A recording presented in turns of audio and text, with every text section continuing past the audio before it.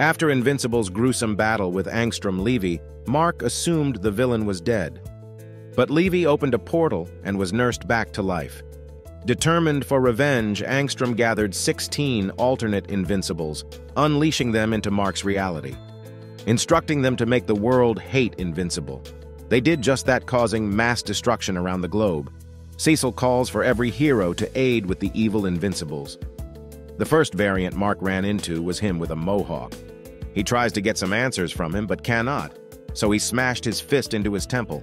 For the next 2 days, the evil counterparts fought the heroes, resulting in many casualties like Mr. Immortal and Rex. Even Adam Eve was hospitalized. By day 3, only 8 were left. Angstrom gathers the variants, but they would turn on him, causing him to teleport them into a different dimension. Mark would find and attempt to kill Levy, but he would get away, leaving Invincible's reality in pure carnage.